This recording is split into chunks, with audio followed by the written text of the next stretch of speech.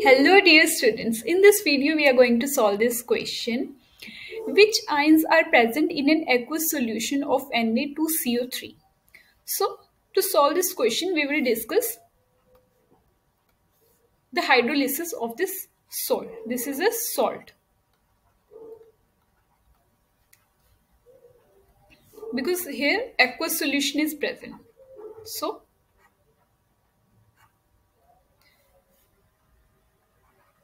it will produce sodium hydroxide and H2CO3 base and acid. So this is a salt. Now this salt in the solution it will be in the form of ions 2 Na positive and CO3 2 negative plus H2O. Again this sodium hydroxide is a strong base, so it will be in the form of ions due to its high dissociation constant. Now this H2CO3. This H2CO3 is a weak acid. All the polyprotic acids polyprotic means the acids which have more than one proton, so they are known as polyprotic acids. All the polyprotic acids are weak acids except H2SO4.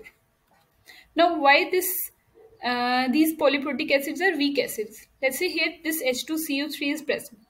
So firstly, it has two protons to donate. Firstly, it will donate its one proton and produce HCO3 negative. Again, this HCO3 negative further donates its second proton and will produce CO3 2 negative. Now here, there are strong attractions between this HCO3 negative and this proton. That's why this is a weak acid. So it's in the first step, it has dissociation constant Ka1 and for the second step Ka2. So it has high Ka1 value but it has very low value of Ka2.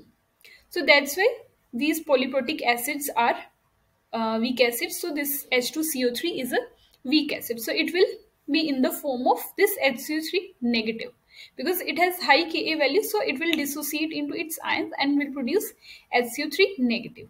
So this will be in the form of HCO3 negative. So here we can cancel out these sodium ions.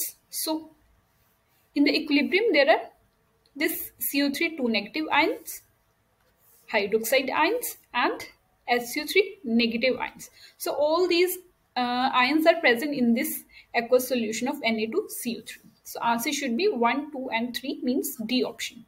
Mark scheme also shows that D option is right. So this is the whole concept behind this question. If still you have any doubts, you can ask me in the comment section. And if you like my video, then please subscribe my YouTube channel. Thank you so much for watching.